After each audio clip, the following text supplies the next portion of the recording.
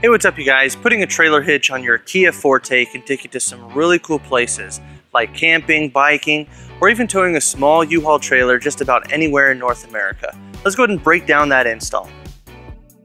You'll need the tools seen here to complete this installation. To start, we're going to prep the underbody of our vehicle for the hitch. Now on the driver's side, we're going to remove this underbody panel. It's held in by 3 push pins on the side.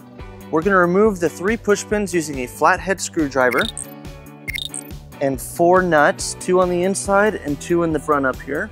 And we'll use a 10mm socket to remove the nuts.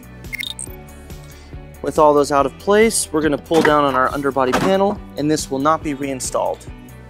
Now on the passenger side, we're going to lower our exhaust. It's held in by 2 rubber hangers. There's one right here in the back and one towards the front up here. So we're going to spray the top post with some soapy water.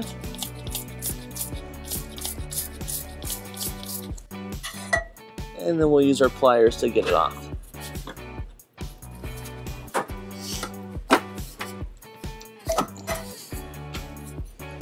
And we'll repeat on the forward hanger. With our exhaust lowered, it's just going to rest right here on our cross member. Our underbody is now prepped for our hitch, so let's go ahead and point out our attachment points. On both sides of the vehicle, we have 2 weld nuts on the outside of our frame rail that we'll be using. And on the middle of our vehicle, we'll be using our toe loop as an attachment point.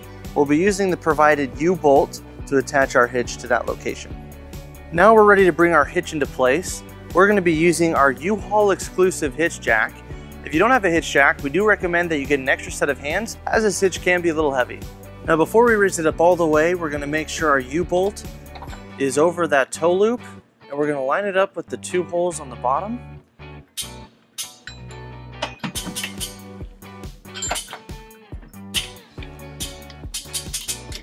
Now we're ready to bring our hardware into place.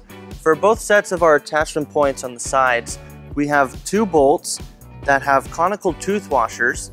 Now we want to make sure that the teeth on those washers are facing our hitch. Now for our U-bolt, we have a conical tooth washer and nut for each side. We're just going to make sure that the teeth are facing the hitch.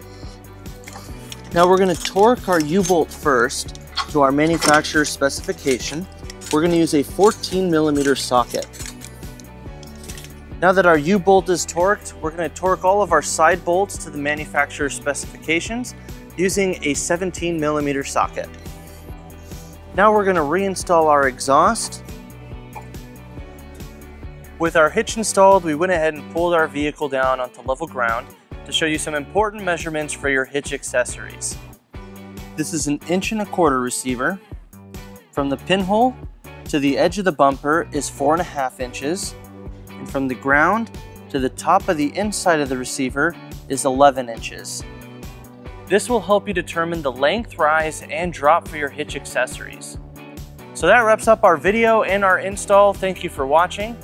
If you have any questions about this product, or if you'd like to schedule an installation with a U-Haul Hitch professional, you can visit your closest U-Haul Hitch center, or you can visit us online at uhaulhitches.com. Thank you.